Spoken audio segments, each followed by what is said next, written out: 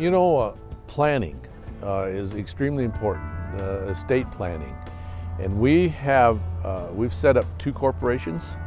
My wife and I own what we call V Ranch, and that corporation owns the cattle, the equipment, the machinery, vehicles. And then we have another one called V Ventures, and that owns the land. So we have gone through the process that we gift our daughter.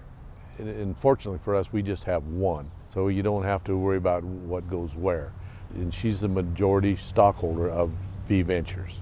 One, they're extremely interested in the land and being there. And our granddaughters even said at some time, I want to stay in Meemaw's house. She calls Grandma Meemaw. And what more could you ask for than that? But this planning process, if it isn't done properly, Uncle Sam will take the ranch. And you might have to sell half the ranch to keep the other half. And most of these ranches, half of it isn't any good unless it has the other half.